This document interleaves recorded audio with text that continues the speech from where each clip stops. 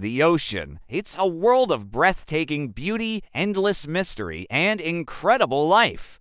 We see images of vibrant coral reefs and playful dolphins, but beneath that shimmering surface lie dangers that are often silent, invisible, and surprisingly deadly.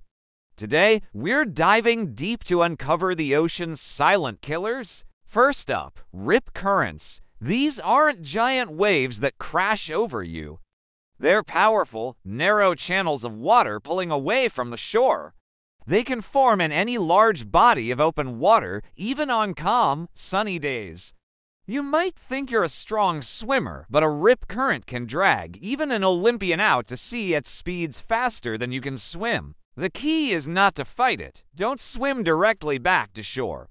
Instead, swim parallel to the coastline until you're out of the current's grip and then head back. Panicking is the real enemy here. Next, let's talk about what's asterisk in the water. We're not just talking about sharks. The box jellyfish, found primarily in the Indo-Pacific, is considered one of the most venomous creatures on Earth. Its tentacles are covered in tiny stinging cells that can cause heart failure in minutes. They're almost transparent, making them nearly impossible to spot. Then there's the blue-ringed octopus. It's tiny, beautiful, but carries enough venom to be fatal to humans, and there's no antivenom. Its bite is often painless, so you might not even know you've been bitten until symptoms start to appear. But perhaps the most widespread silent killer isn't a creature at all. It's harmful algal blooms, also known as red tides. These blooms occur when certain types of algae grow out of control, producing toxins that can contaminate shellfish and even become airborne.